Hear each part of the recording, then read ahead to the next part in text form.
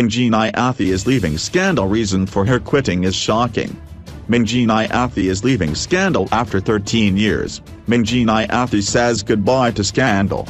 Kagiso Modupe is leaving the E.TV drama to pursue his other dreams and said although it was a hard decision to make, it was time. I could never have dreamt as a young man when I walked into the Scandal studios 13 years ago that I would grow up on the show. When I look back, I stand in awe of all the memories. I got married and had children while on the show, and I was able to put myself through school. I've been able to build a beautiful home and secure my family's future with lucrative business investments. The show has contributed to so much success in my life.